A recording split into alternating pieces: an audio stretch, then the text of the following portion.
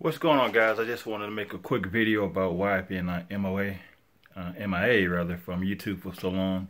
A few months back, I had a devastating injury to the inside part of my hand. As you can see, from my thumb all the way to my middle finger, burn. Those what you're looking at are 30-degree burns. Suffered from a kitchen fire head. Actually, it was a grease fire. Man, I was cooking chicken, not paying attention. Walked away, came back. Kitchen on fire.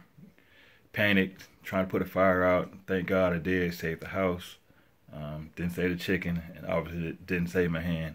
Long story short, I've been healing slowly for the past few months. I'll say about 90% healed. So looking to get back into the gym around the beginning of the new year. So look for new videos soon, guys. Peace.